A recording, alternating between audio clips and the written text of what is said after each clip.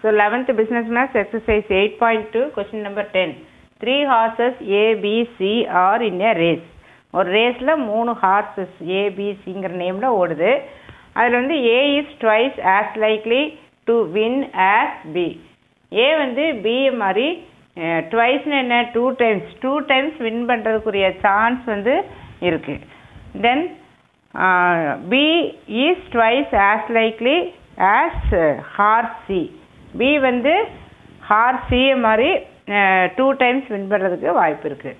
So இந்த இடத்துல என்ன எடுத்துக்கலாம், A வெற்றி பெறும் வாய்ப்பு Bஐ போல் 2 மடங்கு. அப்போ இந்த இடத்துல என்ன எடுத்துக்கலாம்னா P of A equal to 2B.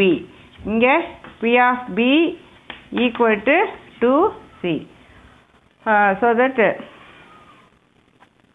P of A equal to 2B, then P of B equal to 2C. ரொம்ப சிம்பிளானதான். So that இங்கே 2 into P of B அங்கே தப்பாக எழுதிட்டேன். இங்கே P of C இதனுடைய ப்ராபபிலிட்டி ஆனது இதனுடைய ப்ராபபிலிட்டியை போல் 2 மடங்கு, இதனுடைய ப்ராபபிலிட்டியை போல் 2 மடங்கு அப்படின்னு சொல்லி எழுதிக்கிறேன். அப்போ P of B என்ன, P of A by 2. அதே மாதிரி P of C equal to P of B by 2. P of Bயை திரும்ப எப்படி எழுதலாம், P of A by 2வா. So P of A by 2 already இங்கே ஒரு 2 இருக்குது. So P of A by 4 அப்படின்னு தெரியும்.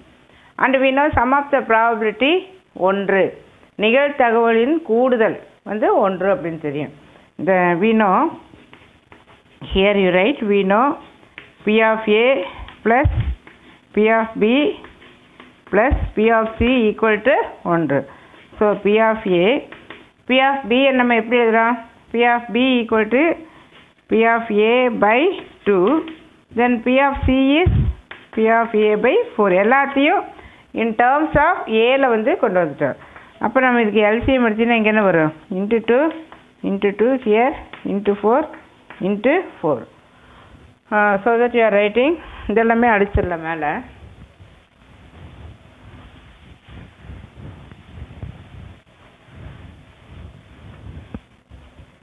So 4 P of A, then 2 P of A, then P of A equal to 1. So 6 7 இல்லையா. So 7 P of A equal to 1. Therefore P of A equal to 1 by 7. So ஒரு value வந்து that is இது probability of winning by horse A. அடுத்தது by horse B. இதை அப்படியே எழுதிட்டு by horse B, then இதை அப்படியே எழுதிட்டு by horse C. இங்கே horse Bக்கு நம்ம என்ன எழுதிக்கிறோம், P of B equal to P of A by 2. P of A என்ன 1 by 7 into 2, so equal to 1 by 14.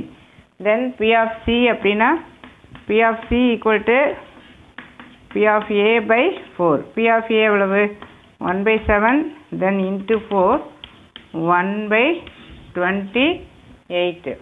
ஏன் ஆன்சர் என்ன இருக்குது, 1 by 28. ஆன்சர் வேறு மாதிரி வருது.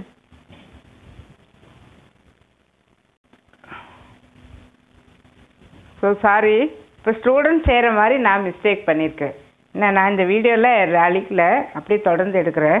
ஏன்னா இதோட எல்சிஎம் இருக்கு இல்லையா, எப்போவுமே தெரிஞ்சுக்க எல்சிஎத்தை வந்து ஃபஸ்ட்டு எழுதிக்கணும். எல்சிஎத்தை எழுதிட்டு தான் இது நமக்கு தேவையில்லை, இதை அழிச்சிடலாம். எல்சிஎத்தை எழுதிட்டு தான் நம்ம வந்து இது பண்ணியிருக்கணும். ஸோ இதோட எல்சிஎம் என்னது 4 இல்லையா. ஸோ 4 அப்படிங்கிறப்போ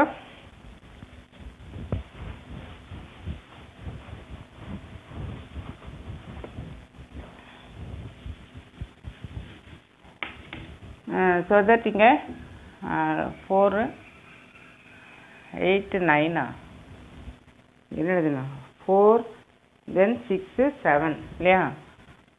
so 7 P of A equal to இந்த 4 மேலே கொண்டு போயிரு.